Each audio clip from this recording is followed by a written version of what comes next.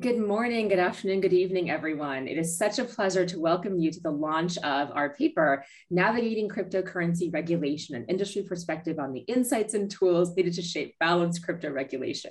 This is a paper being put forth, promulgated by the World Economic Forum's first ever Global Future Council on Cryptocurrencies. I'm extremely proud of this particular council, which is the first of its kind here at the forum, and really reflects a multitude of stakeholder perspectives, both from a global perspective, from different countries, but also from different protocols. And that's pretty unusual in this space, which tends to be quite opinionated and factionalized. But what we noticed in the course of conversation among council members was that there was a strong sense that there was a need to provide a more balanced perspective from across the industry of what would actually help in the regulatory environment, what would actually help both spur innovation and adoption in positive ways, but also help mitigate risk. So the fundamental premise of the paper is that regulation is not only inevitable, it's actually beneficial if it's done in a balanced and nuanced way. To kick off the conversation, it's my great pleasure to introduce Denelle Dixon. She is the CEO of Stellar Development Foundation and one of the core authors of this paper. Stellar, for those who may not be familiar, is a foundation that works to focus on unlocking the world's economic potential. Before joining Stellar, Denelle was the CEO of Mozilla, and she is a lawyer just like me and close to my heart. Denelle, I'll hand it over to you. Thank you, Sheila. That's great. I'm so happy to be here. It's an honor to be moderating this discussion today. So we have a deep interest in driving financial inclusion through blockchain innovation. So I was really excited to be involved in drafting the regulatory framework that will help support informed policymaking, consumer protection, and open innovation in our sector. The World Economic Forum's Global Financial Council on Cryptocurrencies brought together great minds from a variety of geographies and disciplines, from business and technology to legal and regulatory. We all contributed our views on how regulators might foster innovation of blockchain and cryptocurrencies that can improve the lives of citizens all around the world.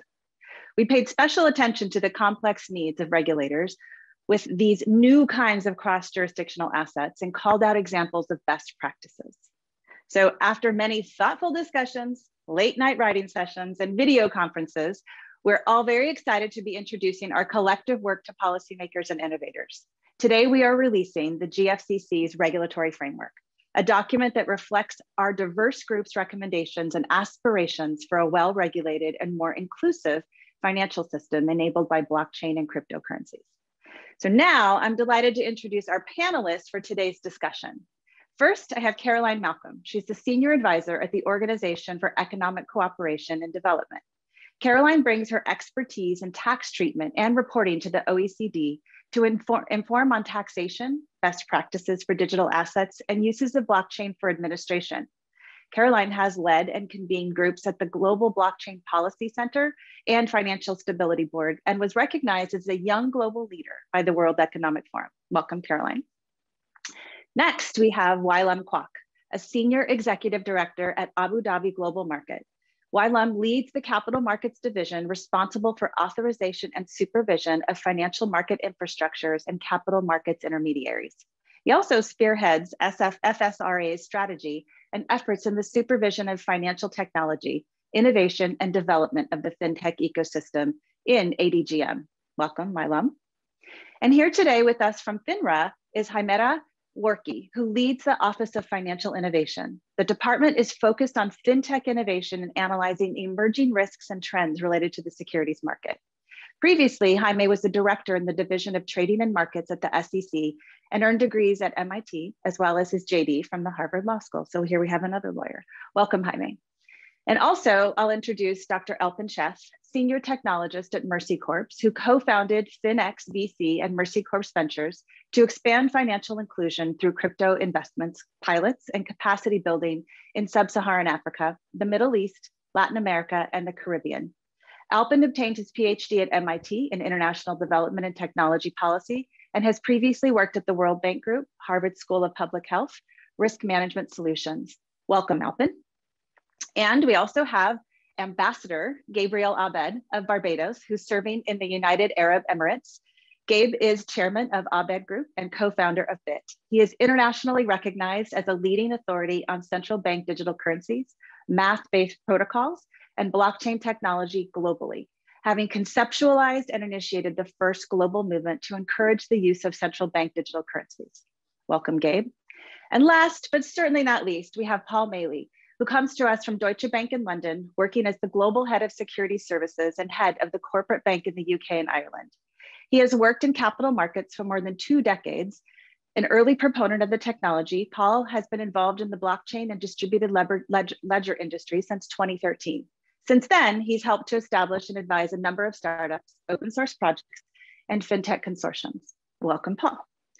To anchor the discussion today, we will highlight the role of blockchain digital assets and cryptocurrencies in solving real-world problems.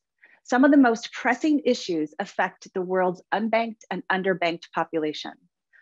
Many of these questions were taken into consideration during our collaboration on the regulatory framework. But let me start off with the first question directed at Caroline. So Caroline, how can regulators and policymakers design regulatory and policy frameworks to balance innovation that brings affordability and financial inclusion while maintaining oversight and consumer protection? Thanks a lot, Denelle. It's a pleasure to be here. And look, the challenge you speak about is really something which I think is not specific to this particular technology. It's something we see as we see advances really across the policy spectrum. So I think we should keep that in mind. Often we think we have a very unique case, and yes, blockchain is very unique in many, many ways, but there is this common challenge that regulators face as industry continues to innovate, how to keep up with that, ensure that it develops in a way which protects the interests of consumers and society as a whole, in line with the values that we've expressed that we believe should underpin our society, but also letting that innovation take place. And I think it's absolutely right to say that this is sort of a very difficult line to walk, and there's not necessarily one right way, but something I think which is being able to find kind of that middle road which balances out those interests, which are not necessarily contradiction, can sort of come into tension at times, is to have that dialogue with industry and to try and do it very, very early and often.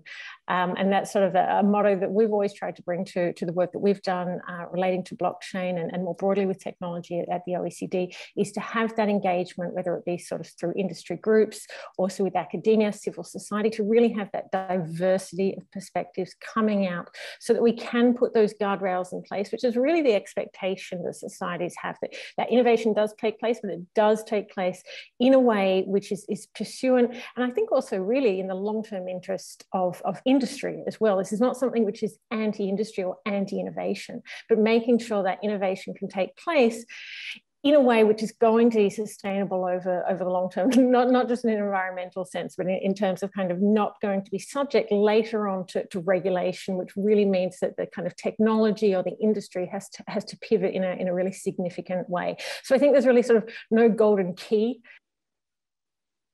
to this question of sort of early and often dialogue. No, I think that's great. Public to private partnership is always one of those things that's really important. So next I want to jump to Wai Lum and Alpen. First, Wai Lum, what are some of the challenges in bridging the different financial systems and making them interoperable between countries and sometimes radically different regulation? Wai Lum? I would say that when this industry took off some 4 years ago, the crypto regulatory landscape was nascent, with no regulation and regulatory framework in most jurisdictions. But this has shifted in the last year and a half, and a number of jurisdictions are starting to regulate the industry. Even then, unlike regulations pertaining to the traditional financial service, where there's a high level of harmonization across jurisdictions, standards applicable to crypto varies widely across jurisdictions, with most regulators not up to speed on industry development. For us at ADGM, we have decided that we want to set a high bar from the outset, and then to address the risk to the financial sector and concerns of different types of investors. The decision to regulate this space very early on, and given the rapidly evolving nature of technology innovation, means that we need to be agile and continually keep ourselves updated of developments through deep engagements with fellow regulatory and industry stakeholders. So we have been actively participating at the global regulatory and industry forums to have the conversation, such as the IOSCO and the Global Digital Finance, to share and discuss our regulatory approach and experiences. And being the first, in a way, the first mover presents a lot of challenges because we really don't know how the industry will evolve. But indeed, for us, we've taken, Caroline has mentioned that it's very difficult to find a balance between regulations and innovation. And typically, regulation should not front-run innovation. But for this crypto asset space, we've taken the approach that right at the outset, we want to adopt a very high bar. And over time, as we engage the industry to understand the innovation, we want to then be able to fine-tune it. So at the end of it, agility is key. That's one. Caroline mentioned about collaboration. I think that's very important. We have to collaborate with the regulatory stakeholders as well as the industry stakeholders. One key example is with the travel rule requirement. We are now collaborating with technology providers and other regulators to work on a proof of concept system to navigate how mutual authentication can be facilitated with minimum impact on performance and workflows, but maintaining privacy so as to facilitate the VSP's compliance with the principles of the travel rule. And the system will then allow the VSPs to securely exchange information on originators and beneficiaries when transferring assets. So those are some of the real on the ground stuff we are doing in order to expedite knowledge exchange as well as hopefully harmonize the regulatory requirements. Thank you. Alpen, how about you? Any thoughts on the interoperability piece? Sure, thanks, Denelle. I'll just add a few points and agree with what was just said before. Essentially that, I mean, we have a system that has a lot of fragmentation right now. And I think that people are looking to leverage a lot of what's possible with these cross-border technologies to improve certain types of patchwork or fragmented systems in our current model. And I think that there's another balance that's also trying to be played out, essentially, that has to do with the operational priorities around financial inclusion versus financial integrity. And I think that what we're seeing right now is that there's things that need to be taken into account to make sure that we find that balance. And I think essentially there's also another question around the fact that in some of these standard setting bodies like FATF, BIS, and others, what we're seeing is that certain types of standards that are developed have an unequal kind of effect in terms of enforcement in different jurisdictions. And what we're seeing in the data is that it's playing out in terms of the usage of cryptocurrencies or the adoption of these types of technologies. And I think that taking that into account is actually going to have a major effect going forward as more and more jurisdictions are able to actually comply with and moderate some of these financial integrity related regulations on the ground. Yeah, thanks. I think the financial integrity point isn't one that I had actually really focused so much on until actually we got together and did this paper, because you raised a lot of it during that discussion. So that was really helpful. Gabe, on all of these issues about usage of blockchain and cryptocurrency, recognizing that cross-jurisdictional and the digital nature of these assets is a challenge for regulators, what are some of the important considerations that you've actually thought through in working with central banks and either creating or supporting their use? Because this is the topic today, CBDCs. Yeah, so I think what's important to understand, and really it's paramount, is education. Education really does come at the forefront of this space, especially for that of the financial regulators and monetary authorities such as central banks. And it's from that place of education that it then births a much greater understanding of what these technologies really represent. It allows for much more enhanced monitoring and visibility over a financial system. It can bode for a much more efficient economy and marketplace. It creates a much superior payment ecosystem. And I think those are some of the key areas that central banks are really starting to drive home right now. But then more specifically, the understanding that these types of technologies are actually bringing prosperity and economic growth to the citizenry and to the corporations. And while it's a central bank's job to ensure the stability and trust of the dollar and the economy is there. It's part of the mandate as well to ensure economic stimulation occurs. And one of the key things that we're seeing is that central banks are beginning to realize that it's actually in their best interest to begin supporting these types of technologies. The other side of it is central banks and monetary authorities and regulators in general are realizing that within their own domestic markets, they do have subject matter experts that they can lean on and bring into the fold to actually help with that educational process, help create a watchdog type of environment, which in essence helps bolster a much better ecosystem for supporting what's right and what's wrong, rather than central banks themselves having to feel like they need to take on these activities on their own. They're realizing that their domestic market in many cases do have the best interests at heart of their local economies. But there's also an understanding that every single, and I think Wai Lum touched on this earlier, is that understanding that every single market is different. So when speaking about what can be done on a cross-border basis, you know, the standards, the laws, and the appetites, they change from country to country. And it's all about continuous education and continuously to evolve the type of engagement that occurs, because that is really paramount. It's not just learn once and that's it. It's a constant learning curve. What was new and innovative last year is now outdated today. I mean, we've seen in 2017 ICOs, in 2020 or 2021, we're seeing NFTs, and these types of subjects are going to continuously come because this field is only now getting started. We're what, 11 years into the blockchain evolution. And if we were to judge the internet based on its 11-year cycle, well, we'd be making some serious mistakes. And I think central bankers are waking up to realize that's the reality that they're living in, that these tools actually are in fact their best friends. It's no longer a system of that these systems are used for drug users or hackers. It's now realizing that this is enhancing their capability of doing their job with a higher level of accuracy. And we're starting to see that, which is I think one of the greater blessings in the last few years that we're noticing.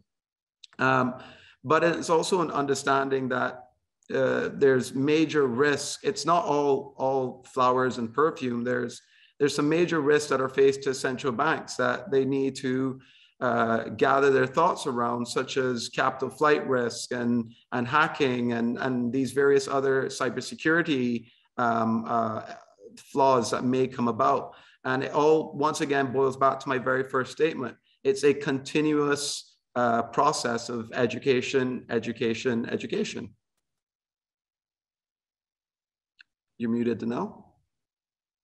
I just wanted to keep you guys on your toes. I love the idea of thinking about and comparing what we're doing now in this space to what happened in the internet, because it is such an important thing to think through how young this technology is and how much growth we actually are going to see here in this space.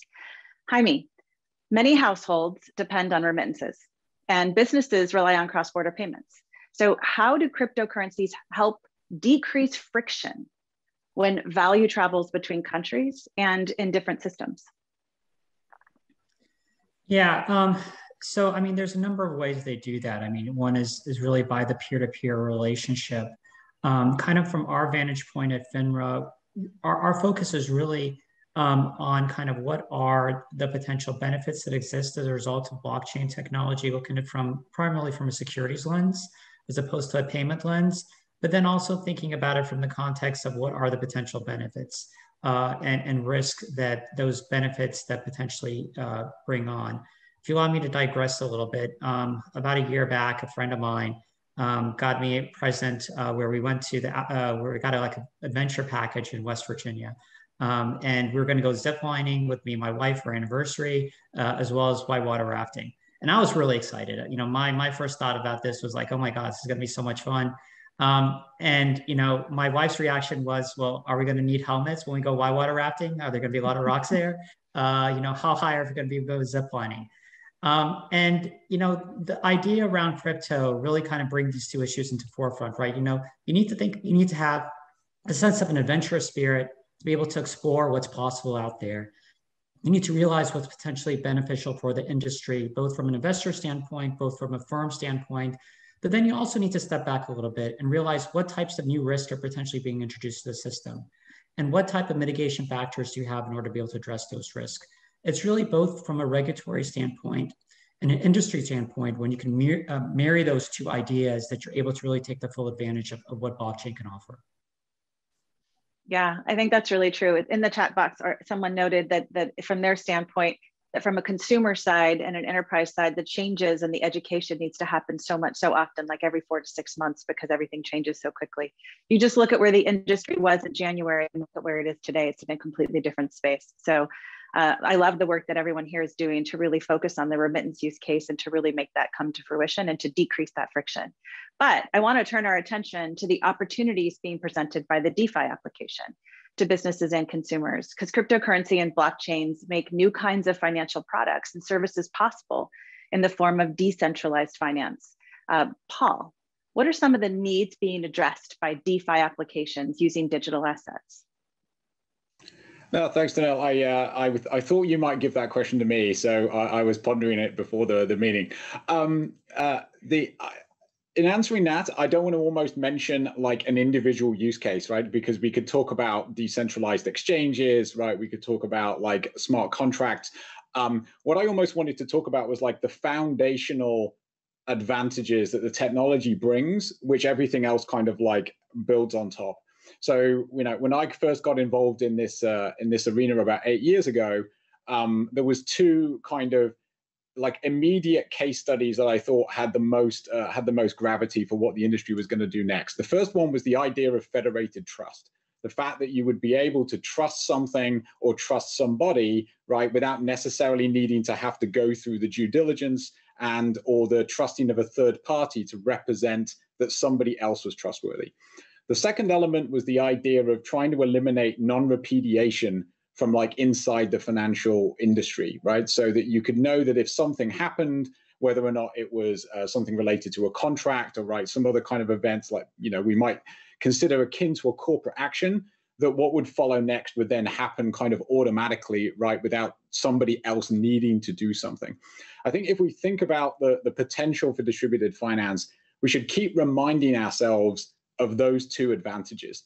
And then the other thing that I would say it generates on top, particularly, is I think one of the most difficult things we'll need to address. I mean, Denelle, you mentioned earlier the challenges around, the cross-jurisdictional nature around the way, financial markets already operate. The next one that comes along, of course, is interoperability between the old ecosystem and then let's call it the new one, right? I don't think any of us would believe ever for a moment that we simply just go home on a Friday and then come back on a Monday and let the actual infrastructure has changed. It's going to be a very, very gradual progression. And I'm sure it would take, more than a decade, right? But what we need to be able to start to do now is create like the toll gates, right? The ways in which those kind of like two parts of the financial markets like intersect, right? And then eventually they will become like more and more seamless.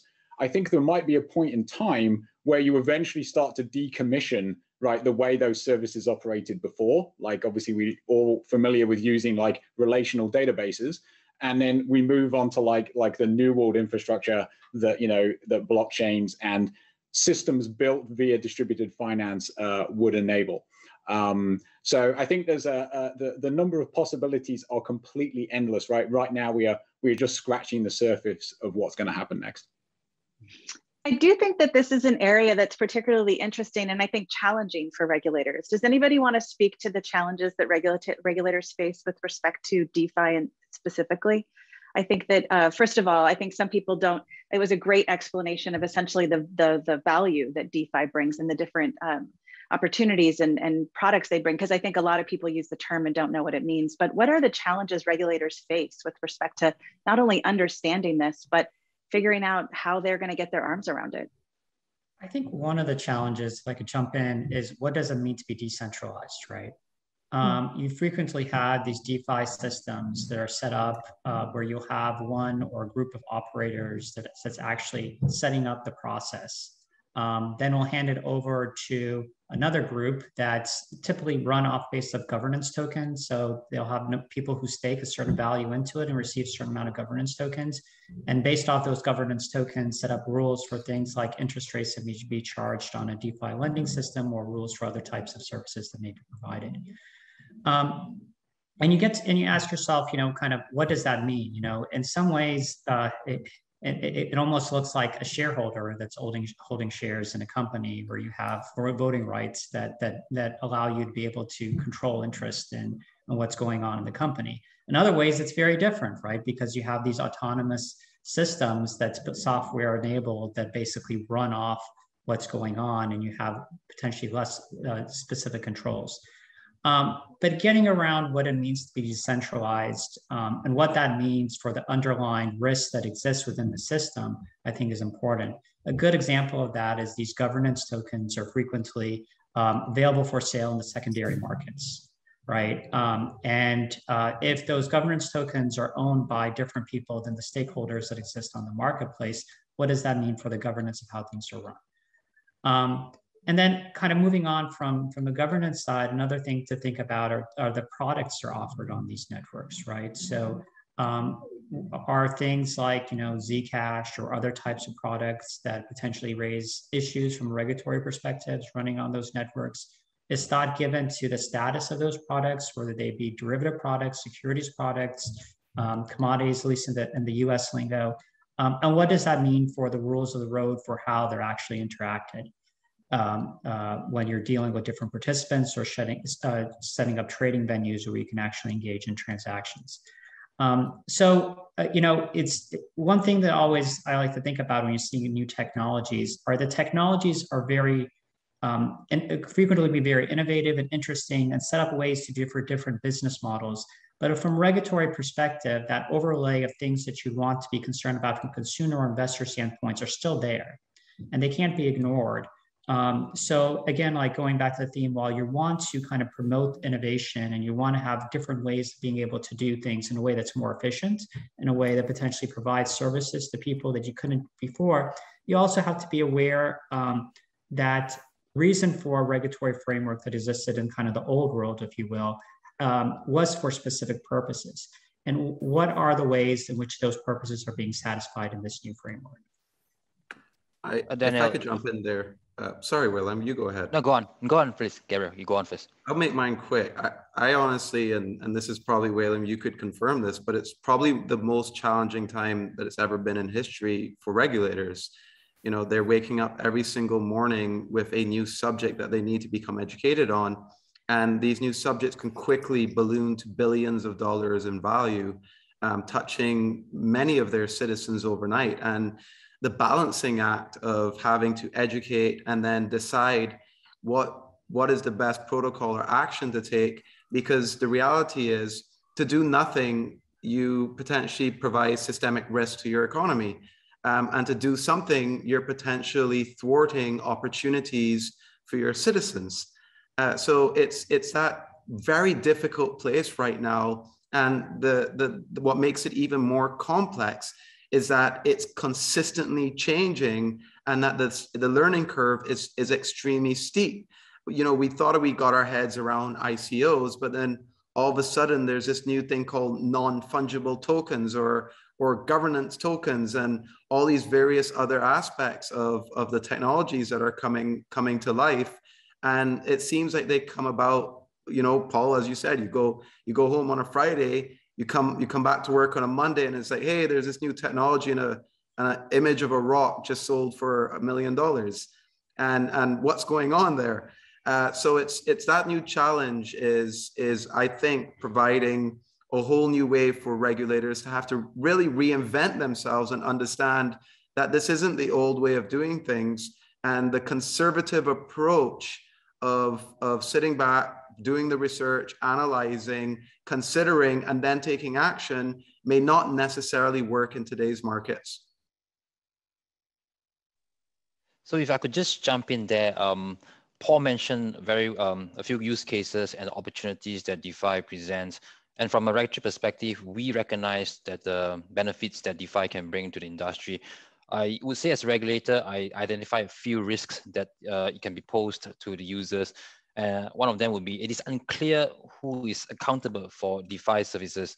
It is not clear users of DeFi should be considered as self-dealing because their transactions are directly with other users' wallets. Administrators of a DeFi service may deny liability if the service were to malfunction.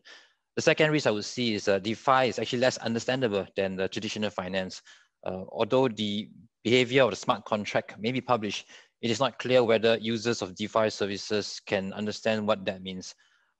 Furthermore, users may have incorrect expectations of DeFi services given the widespread use of traditional financial terms. The last risk that I see has to do with money laundering and terrorist financing activities. It's possible to create multiple transactions from one service, potentially making tracing of such activities harder to track. So as a regulator, I always ask this question, should DeFi be regulated? Who should be regulated? And what should be regulated about DeFi? So it is a regulatory nightmare and the challenges are clear and present. Well, what I love about this is it sort of brings us full circle to one of the first things I think Gabe said, which is education, education, education. And what I also loved is that, Jaime, you started off by using that shareholder word, which we're all really afraid of. But then you tried to get to the place of understanding that that is maybe one component that it looks like, but there are other things in there that are different. And I think that that's part of education. It's pulling it apart and figuring out, like Wai Lum said, about the different components of it and what that means. So it's not easy, but I think together in that public to private partnership, we can really, really make this happen. Alpen, I have a question for you around stablecoins. How do stablecoins fit into the DeFi model, or also just like in terms of the being offered for remittances? Thanks, Denelle. Yeah, happy to answer that. Also just wanted to chime in on the previous point in that one of the things that we're seeing with innovations like DeFi is that they are efforts at disintermediation, and sometimes they create new kinds of intermediaries, and that I think is the challenge for regulators to understand. What does that actually look like, and how to regulate that. But in some cases, they create entities like, for instance, these DAOs, decentralized autonomous organizations, which also create questions, definitional questions. Again, for regulators, this is a challenge in that regulations generally are, and regulators are pre-assigned to specific bodies and areas of monitoring supervision. And when you have these types of innovations, it's hard to see exactly where this would fit. I think stablecoins, coming to that point, are obviously a very important topic. Just to highlight one thing in particular about stablecoins that is of importance from a financial inclusion perspective, which is primarily what some of the folks that we're working with on the international development and humanitarian side is around the ways in which stablecoins mitigate some of the volatility risk for conducting cross-border payments in a real-time fashion, in a low cost and low friction modality. And what we're trying to understand essentially, to be quite honest, I think we're just beginning to see new use cases for it beyond the internal crypto economic uses. So you have a lot of transactions taking place with stable coins within crypto to crypto or between cryptocurrencies. And now you're seeing the uses of stable coins in large part now in all types of different sectors, including what Gabe mentioned in terms of non-fungible tokens. You also see people holding their balances, corporate treasuries in stablecoin or interest earning stablecoin accounts. From a financial inclusion perspective, remittances still account for a majority of how people support their, get support when they need additional money for large expenditures, for living expenditures. People support their families and friends abroad using remittances. And this tool of a stable coin actually provides significant advantages around, again, real-time transfer, and understanding that the value that you're transferring from one country is going to stay consistent on the other side. We're actually testing, just as a couple of examples, how this can be used for vulnerable populations. We're often asked by regulators, like, what is the actual evidence of financial inclusion from some of these technologies? And so we've been testing a few. One of them is around under and unemployed youth that are trying to get access to job opportunities on the internet, yet, even if they're able to complete tasks or have the skills to engage in the digital economy, they hit up against walls when it comes to receiving payments. And because we work in a lot of countries that are considered quote unquote high risk in the current financial system, you can see that the costs and the delays and the frictions for receiving payments on the digital economy for some of these people are quite high. By using stable coins, they're able to essentially be paid in a much more reliable way and a low cost way. We're also seeing use cases related to refugee populations, for instance, that are moving between one country to another, and they're not necessarily they don't necessarily have the easiest pathway to opening up bank accounts in the new country. So that could be because they're an official refugee, and the country may not have a pathway for them to open up a bank account. But it may also be that there are other roadblocks. They may be an informal refugee and will never necessarily have the required paperwork to open up a bank account. And so private World Economic Forum meeting. Oh, wow. Oh, I think I was hearing something else. And so what we're really excited about, and obviously I think that there's risks on all sides that need to be taken into account, is how can these technologies be used for especially vulnerable populations that we can agree on. Either we define them as unbanked or as excluded from the current financial system, and how we can address those needs using these technologies while keeping in mind that we have a lot of other risks related to illicit finance and others that we need to monitor.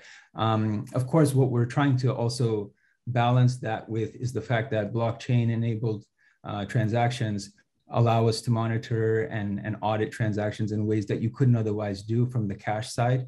And that's primarily the default that we see in almost all the markets we work in, is that people are operating on cash, and this provides an alternative that's actually auditable in a way that wasn't possible before. Thank you, Alpen. That's awesome. I think that this is one of the use cases that I think folks talk about a lot, and being able to describe like how this actually benefits the end user, I think is a really important part of really teaching people about blockchain and the value of it. So let's discuss ways that the industry might communicate with regulators to address the needs of all stakeholders. And that includes technology companies, entrepreneurs, and consumers. And Caroline, I wanted to ask you, we've observed that when regulators only approach cryptocurrency as a tax raising opportunity, as we saw here in the US, it can hamper development of new technology, or it can also really light a fire under the community to respond to it. How can regulators harness the revenue opportunity while still creating and enabling an environment for the industry to grow across multiple use cases? Yeah, it's a good question, Denelle. And I think obviously, look, the discussion around the infrastructure bill and the crypto tax reporting provisions, did cause a lot of attention. And I think, yes, obviously there's a revenue raising element to it. I think no doubt about that. And the sort of numbers that were thrown around were sort of very interesting from a headline perspective. But I think the reality is, and I think this is also where the sort of flip side for industry is that in wanting to have the ear of regulators and wanting regulators to adapt to this new technology, is that we also need to see this recognition from industry as well, that in a lot of these cases, it's coming back to sort of your first question around, how to approach regulation in a fast-moving space, is often you will take a sort of a principle-based approach and look at what's happening. So I think I think for anyone who's been watching this space and has seen the kind of evolution over the last 4 or 5 years of kind of introduction and now kind of revision or update to the AML rules, would probably not be surprised to have seen, you know, crypto tax reporting provisions come into this space. And in the same way we saw before that, sort of, you know, beginning to have some guidance around how this new asset class fitted into tax treatment rules. And I think what's so interesting about that is in many cases, when we look at inserting legal framework into the crypto space in the case of tax, is that there are analogies, there are ways to make those systems fit together. In most cases, not in all, but in most cases, you don't necessarily need an evolution of the system. It's about thinking through, okay, how hard forks similar to other things we've seen either in traditional finance or in other parts of the economy are similar and therefore should be treated similarly in a tax sense. And so I think that kind of flip side to wanting, you know, regulatory clarity, we also have to recognize that there is often rules that already exist, and complying with those laws is really a first step. So what we're seeing in terms of crypto tax reporting, I think, and look, I don't want to get too much into the specifics there, because I think what we ultimately saw, you know, we saw the first draft come out, we saw lots and lots of discussion, different proposals put out there, and ultimately we ended up back at the first draft.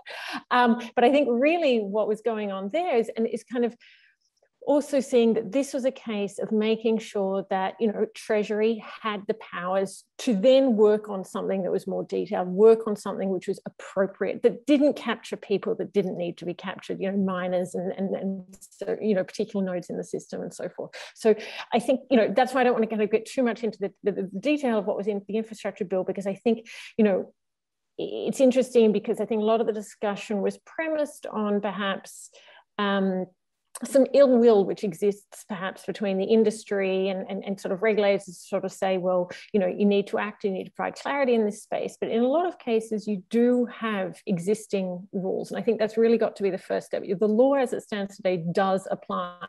And I think it's interesting for this space because you start, if we go back to the origins, you start from a very anti the system movement. And as we've passed through time, we've seen that, you know, wanting to be part of that system, wanting to have the growth that being part of that system allows. But part of that is recognizing that there are these rules which already exist, which need to be complied with. So I think that's sort of a first point. So I think that's kind of the flip side to the point I was making originally, that regulators need to listen, they need to engage early and often with what's happening in terms of tech developments.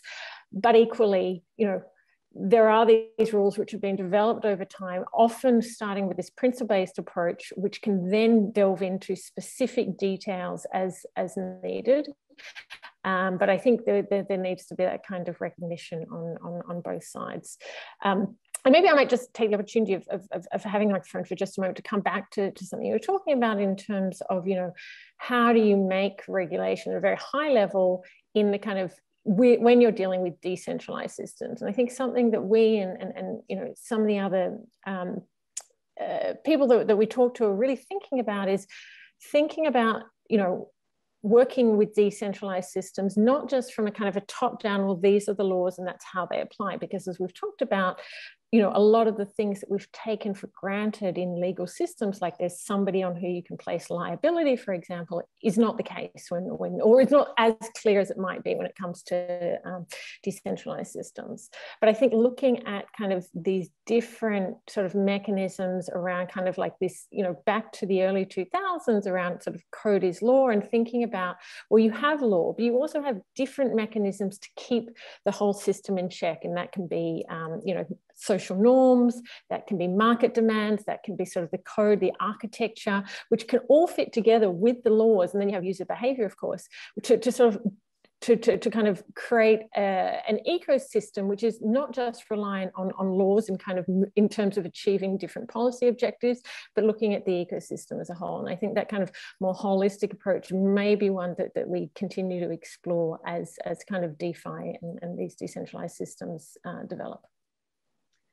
If I may also expand on that based on your question of where can regulators also see new areas of revenue, and it's not just from the taxation side of things, it's actually applying said technology to the existing systems that they use today.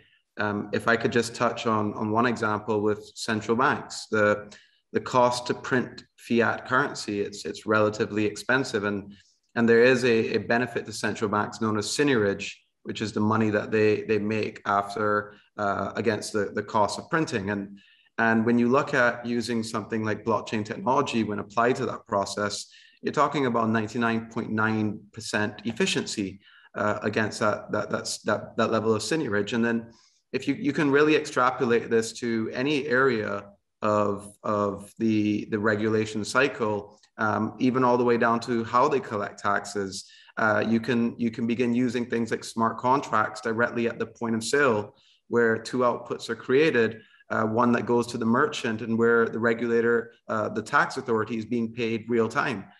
So it's really just not just looking at trying to tax the revenue potentials, but looking at how the same technology that the entrepreneurs or the corporations are using, how the regulators and the tax agencies themselves can apply that and get a greater level of efficiency and a much greater service for themselves.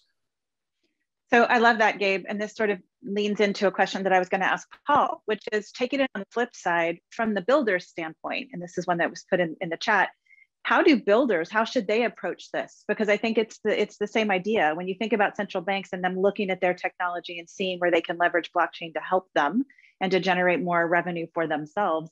Like, Paul, what can builders do to help create that conversation, or to think about it, or get regulators to think about it from that standpoint? I can't help thinking that maybe we're missing an industry body, right? And I'm only mentioning this as an example because I know it has some wrinkles that as an industry we would need to talk about, right? But I kind of help thinking like something akin to, for DeFi, that might be similar to what people would recognize the role that ISDA performs, might actually provide like some utility, right? Like there's a way that you can create almost a clearinghouse for requirements, so that if you are a builder and you almost say, look, I can't go to one place because right now I have a really fragmented environment, and if I solve for just one jurisdiction, I don't know if I can actually then port it to any other jurisdictions.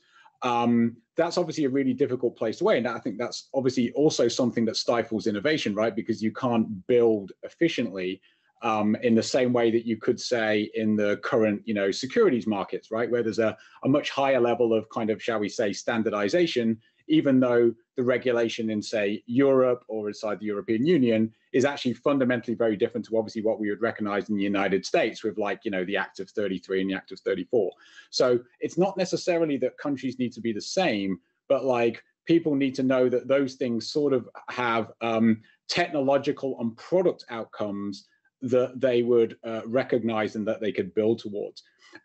It was already mentioned earlier by some of the other speakers, like is around like who sets the standards. I think it was Alpen that was referenced. Like we have these multinational authorities, but how they're actually implemented in individual jurisdictions, right, becomes more difficult.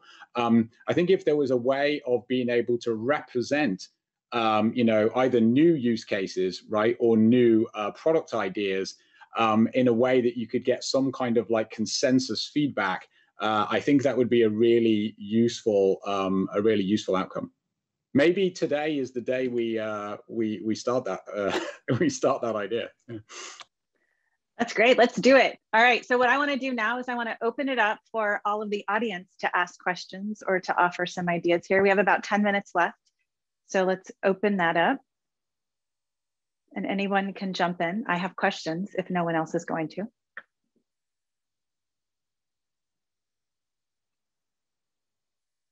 Okay, well, we did have one question that was in the box that talked about, Caroline, do you have an example where current regulation applies to digital assets with little or no change? That's a tough one. Yeah, sure.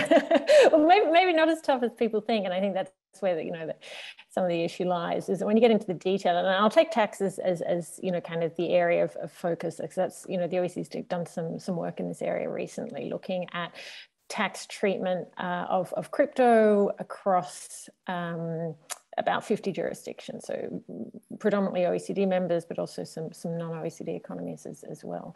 And if we look there, for example, we can see that for the most part, countries classify crypto as intangible property, and the tax treatment then flows from there.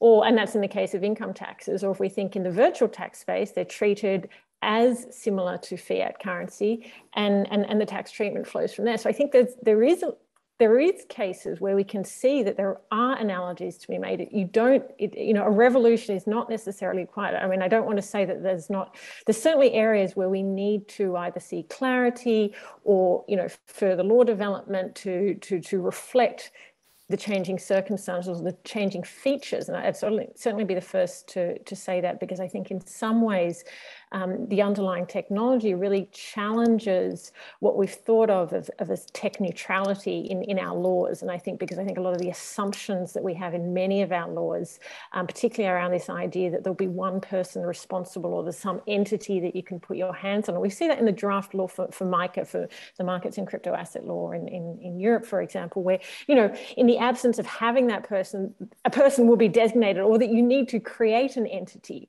in order for them to then apply the rules in a very similar way historically. So I certainly recognize that, but I think in some cases, there are, and tax is just one example, where we can draw analogies which are relevant, which, do hold, and where we can therefore apply existing frameworks onto these new forms of assets. Okay, anyone from the audience? I have a question. So we mentioned in the report that digital identity will play a huge part in de-risking some of the cryptocurrency risks, especially when we're sending or receiving transactions of large sums of money. Where do you see this mechanism residing? Is it within the blockchain ecosystem, or as an artificial or external layer, I would say, at the government side, or do you see big tech playing this role of providing digital identity? If I could just take a quick stab at that, Dr. Marwan, I actually think it would be all three. And it really does have to be a combination of all three. What I mean by that is identity is really something that needs to come down from the top-down approach, as in the government or the authorities themselves are the ones that usually do clarify a state-based identity level.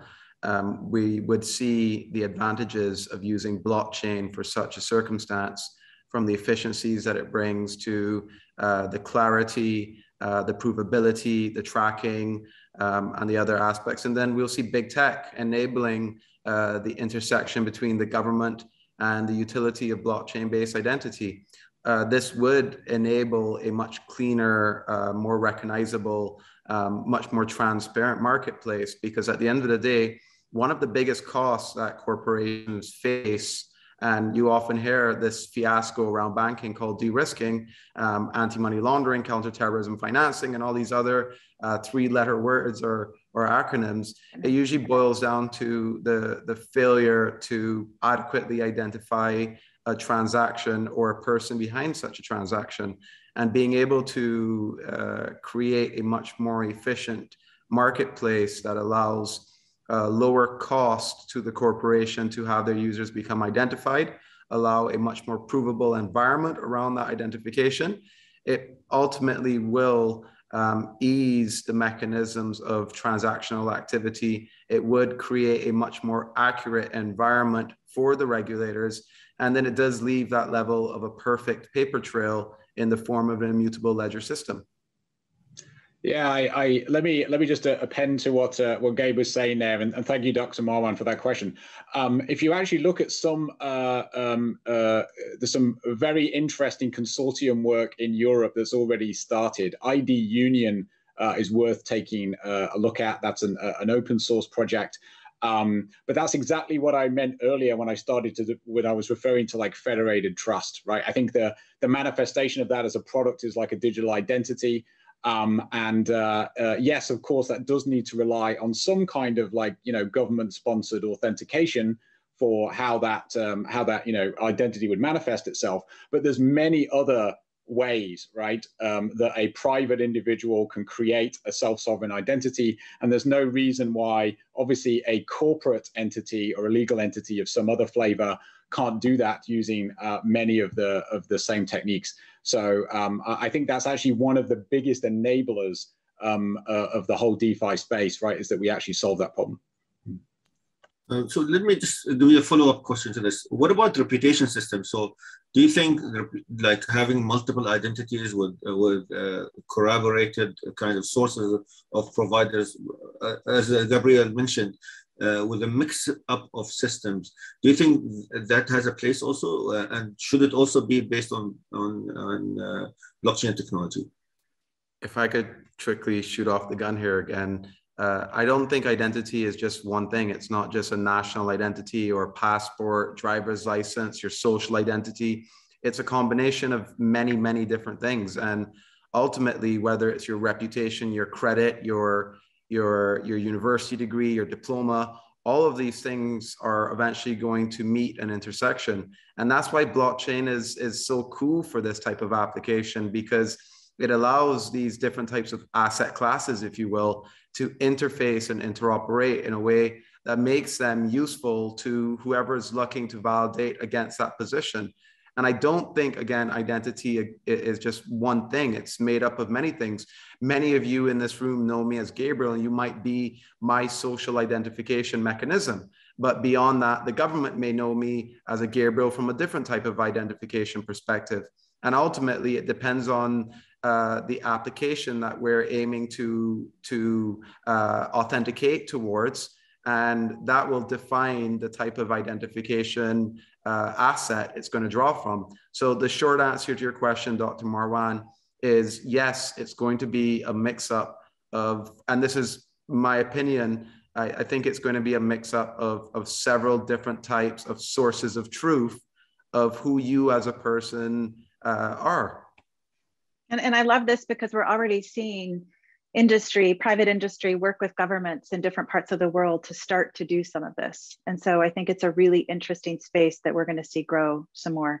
There's obviously privacy considerations that individuals want to think through about this. And so there's a lot there to unpack, but I do think it's a really cool area for blockchain and to see how the future holds in it. Thank you. Any other comments or thoughts from the audience?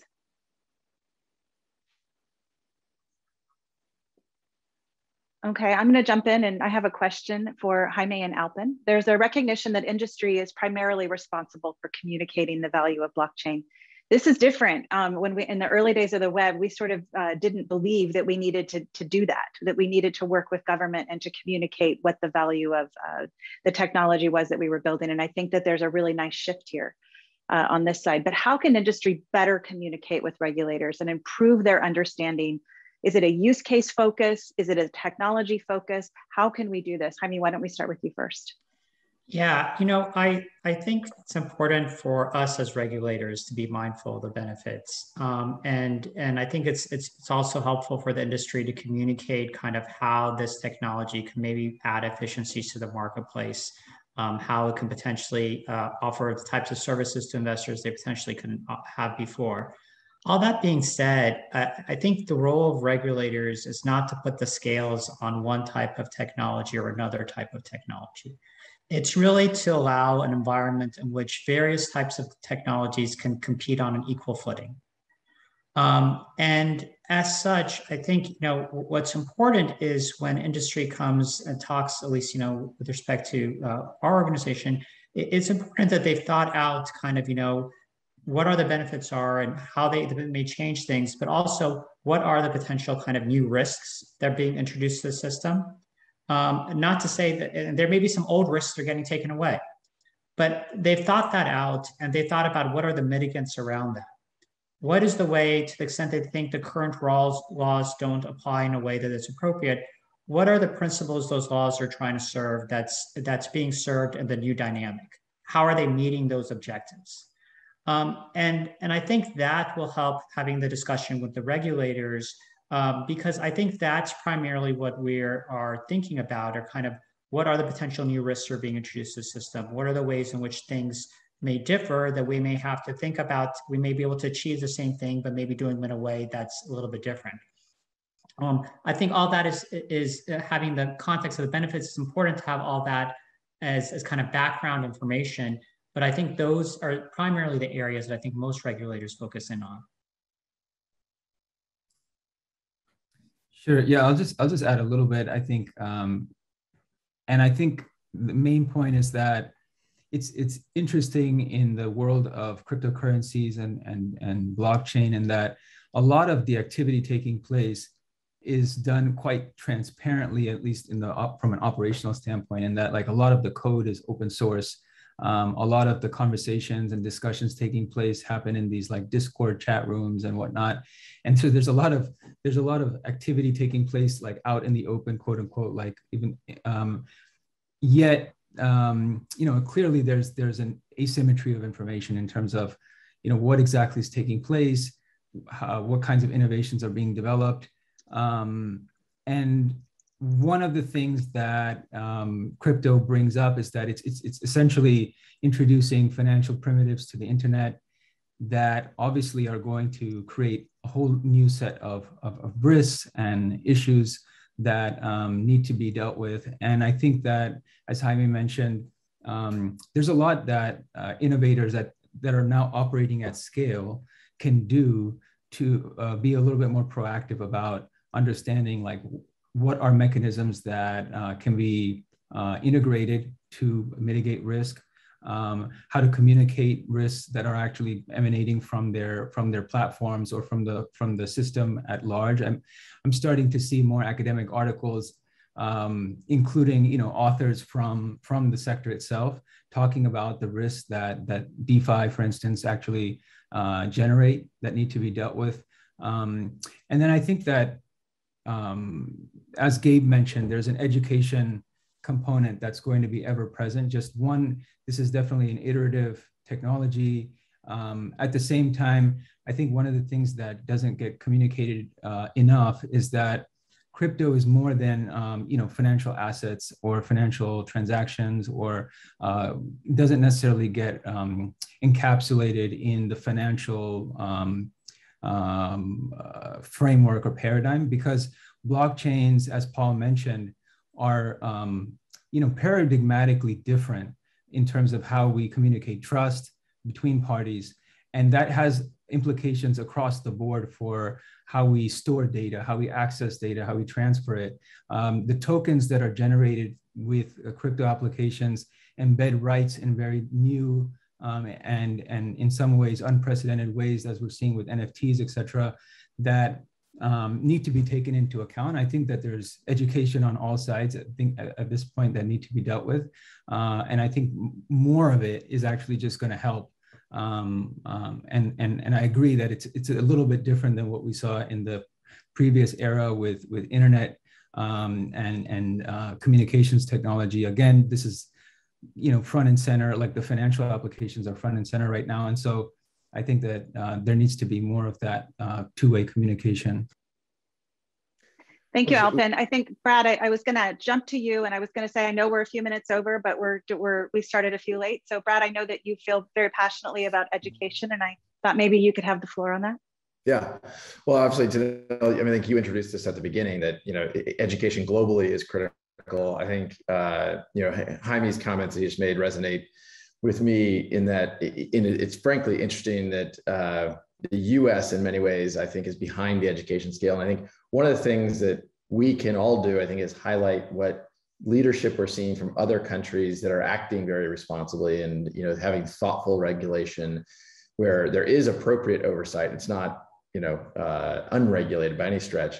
And I think here in the US, the more we can do to highlight that leadership in other countries, I think the more useful it is for companies trying to operate in the US. And obviously, as the largest economy in the world, I think no matter where you're based, you should care about what's happening here in the US. And so part of that is not picking favorites. Part of that is having clear rules of the road. And, you know, so I think the more we can do to educate, as you introduced at the beginning, Denelle, I think the better.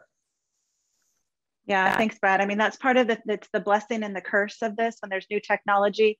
But I do think if there's openness on the regulatory side to hear, I think that there's a lot of people on the other side that really want to talk.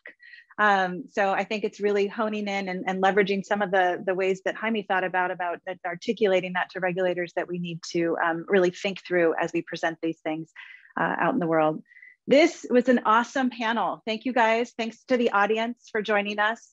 It was a really nice way to spend an hour in the morning. Please do take a look at the Global Financial Council on Cryptocurrencies paper on navigating the cryptocurrency regulation. The link is going to be put in the chat box. I'm grateful that you all came, and thank you to our panelists and to WEF for putting this together for us.